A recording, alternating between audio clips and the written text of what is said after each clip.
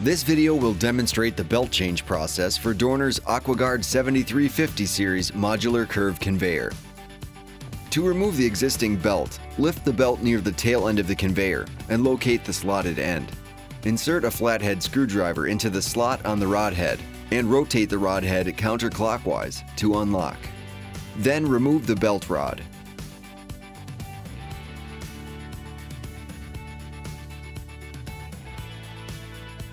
Slide the old belt off of the conveyor frame.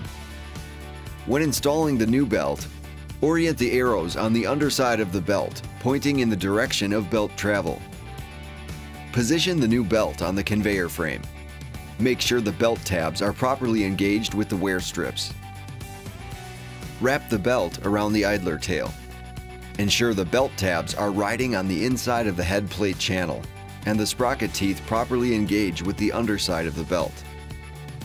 Then bring the ends of the belt together and insert the belt rod through the belt.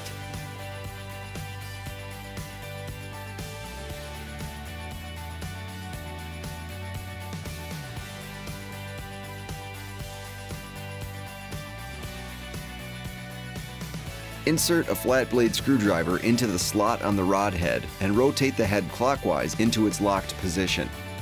Now you're all set. For more information on this process, please refer to the manual.